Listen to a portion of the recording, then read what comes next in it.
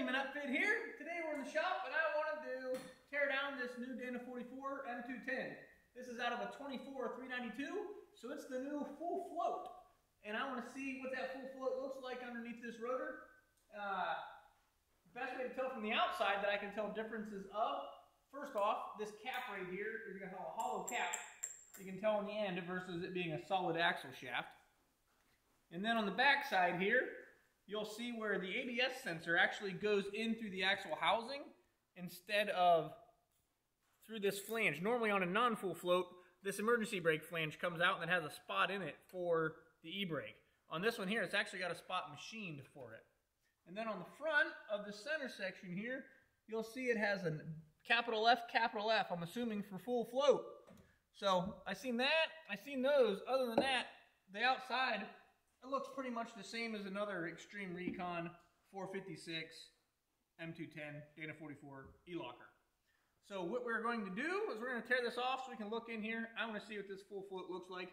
Normally on a full float, like on a 1-ton, you would have a hub that stuck out of here with an axle shaft with a bunch of bolts that you pull your axle shaft out separately from the hub. Then there'd have that hub on there. This one's a little bit different. I'm assuming this axle shaft is splined on each end and goes through this bearing. Kind of like a front-wheel drive car bearing. I'm assuming it's going to look like that, splined on each end. So we're going to tear it apart and see if that's what it looks like. Because I'm curious, and I figure there's probably a bunch of other people out there who are curious, who either don't want to tear their brand new one apart, or they can't find anything online. Because I looked and I don't see a whole lot. So I'm going to be the guy to tear this one down.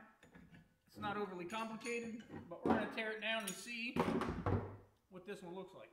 So I'll be back with you in a second.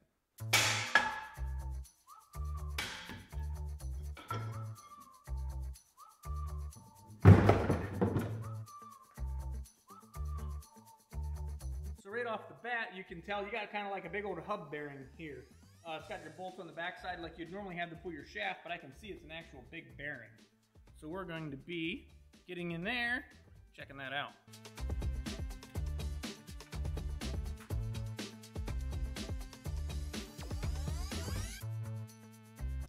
And I've said it before and I'll say it again. I really want a Snap-on sponsor. That would make my day right there. I would take half of a Snap-on sponsor before 3 Harbor Freight sponsors. Hopefully someday we can get a Snap-on discount even. I don't need a whole sponsor. Maybe a little discount. We're gonna peel these nuts off the back here. See what this looks like.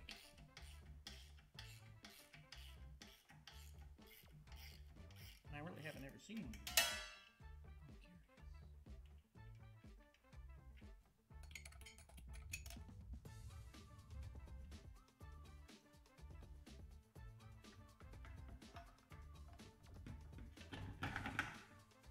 A bit of fluid on the floor. It'll be all right.